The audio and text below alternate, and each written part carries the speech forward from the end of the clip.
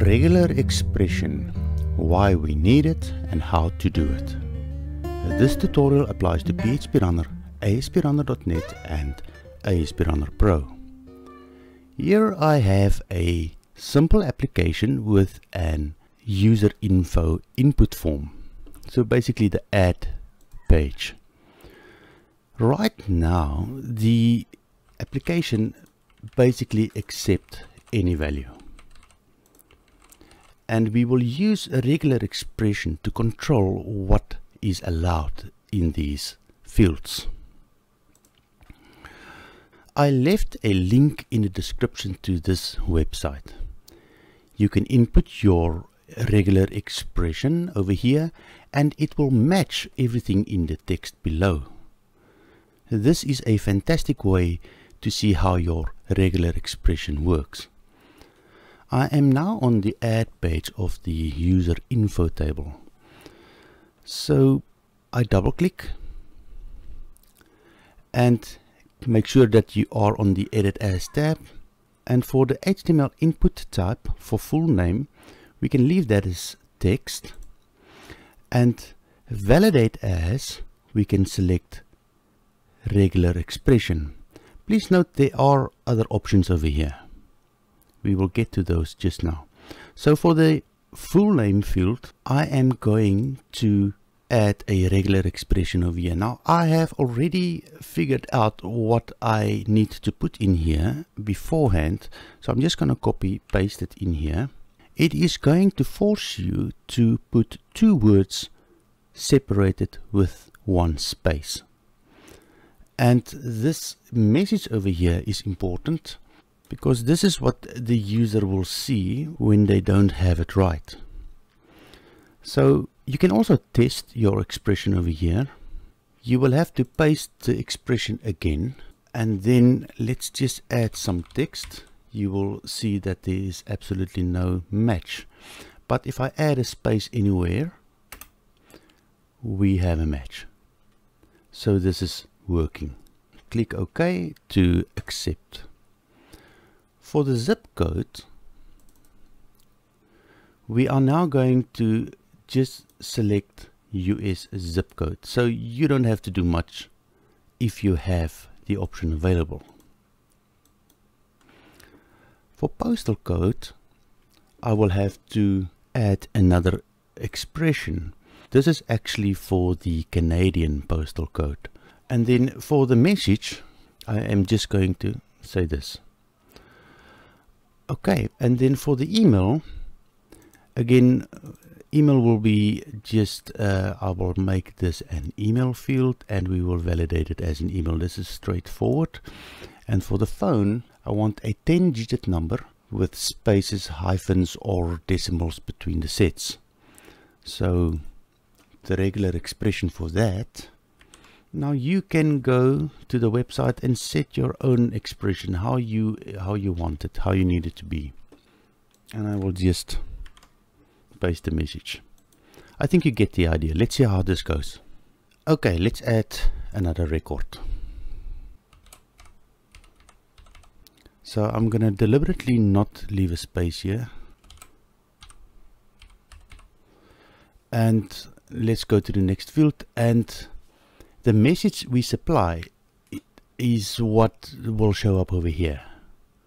So just let's add a space over here, and now everything is good. I think 5 will work over there. If I add a 6th one, it's going to complain about it. Postal code is that complicated one. Let me just see what is the message. Oh yes, I'm just going to copy this and put it in here. Remember, it's an optional space, so that will work as well. Email is straightforward.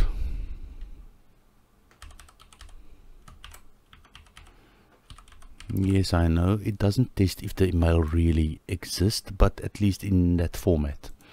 And then the phone number needs to be 10 characters. So if I just do a few, it is going to ask you to please put in 10.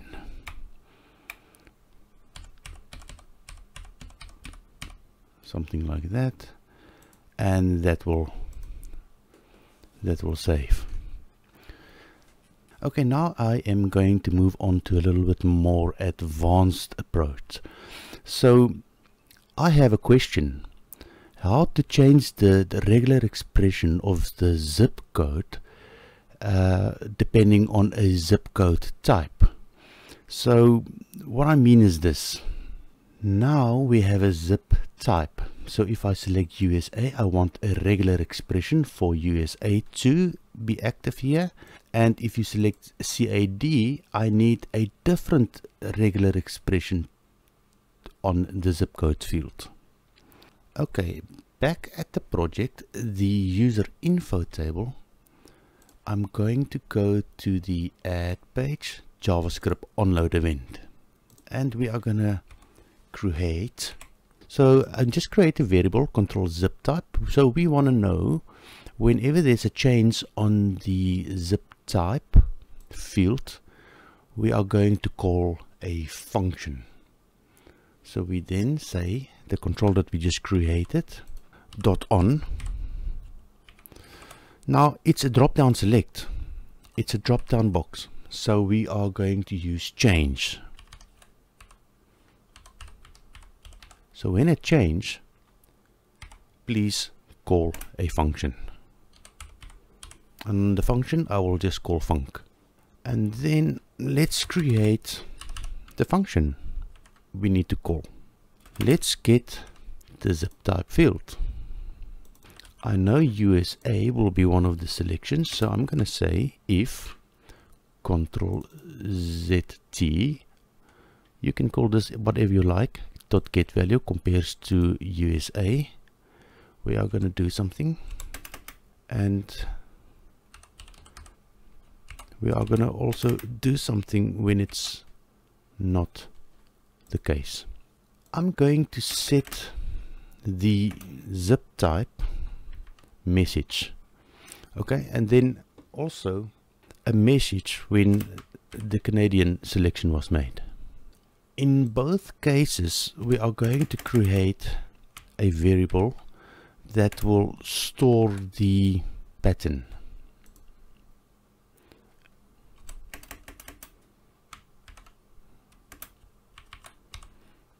Just after the if statement, we are going to get the zip code field. That was the zip type field. Now we're going to get the zip code field because we want to set the regular expression. Now control Z, add validation,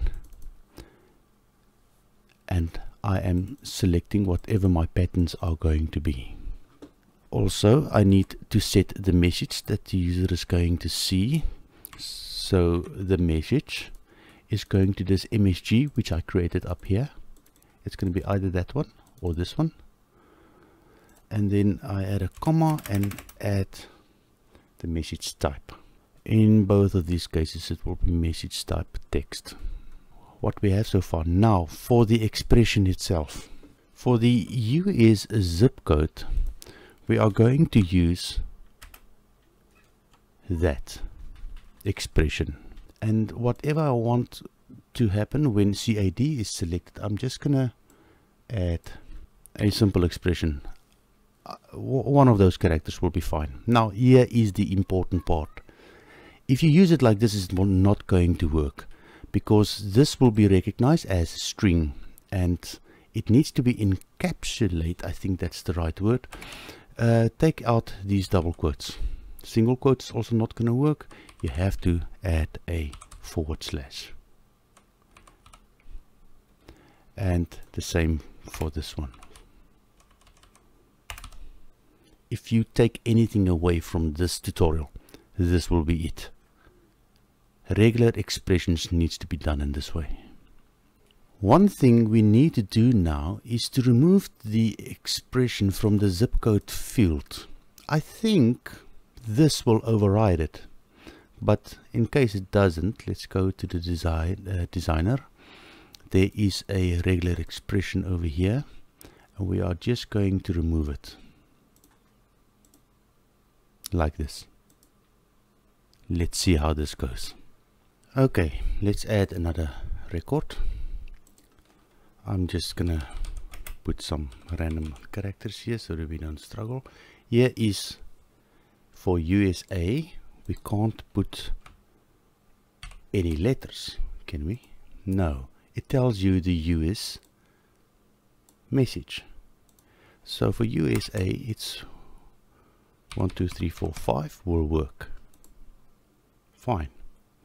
Now let's select the other one.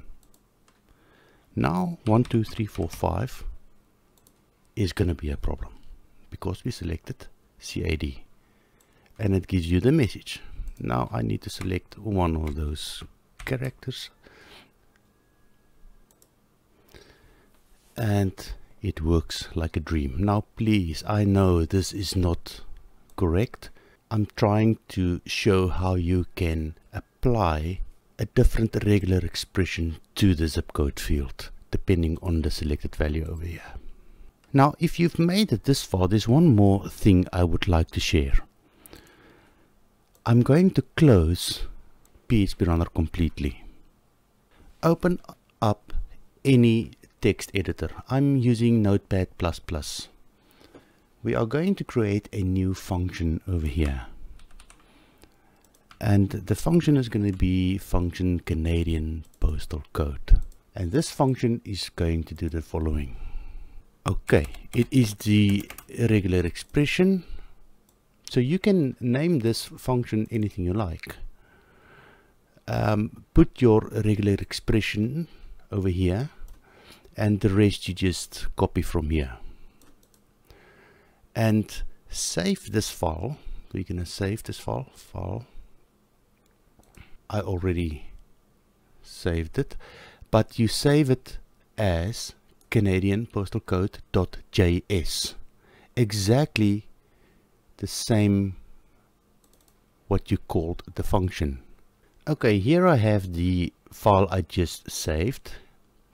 And open up wherever your PHPRunner version is installed. Source, include, validate. You're gonna move this file there. I'm just gonna cut the file from there and paste it in here. Now you can close everything and let's open up PHPRunner again. If you did not close PHPRunner, you will have to restart it. Okay, here I am on the add page of the page designer again for the user info table. I'm going to go to postal code. I'm going to go to regular expression. Here you will see Canadian postal code as an option. From now on, you will have the Canadian postal code as a selection over here.